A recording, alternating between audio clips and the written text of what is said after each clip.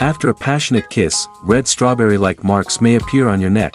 If others notice, you might feel embarrassed. So how do they form? In medicine, a hickey is called mechanical purpura. It often shows up on thinner skin, like the neck. When kissing becomes too intense, tiny capillaries under the skin cannot handle the pressure and burst like fireworks of love.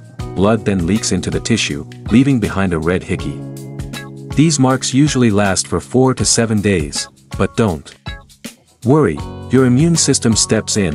White blood cells, enzymes, and other repair helpers rush to the damaged area and begin the healing process. As time passes, the color changes, first red, then purple, and finally yellow-green before fading. If you want the hickey to disappear faster, apply a cold compress in the first 24 hours. Even pressing a frozen spoon can work. This slows down blood flow and keeps the bruise smaller. After 24 hours, use a warm towel.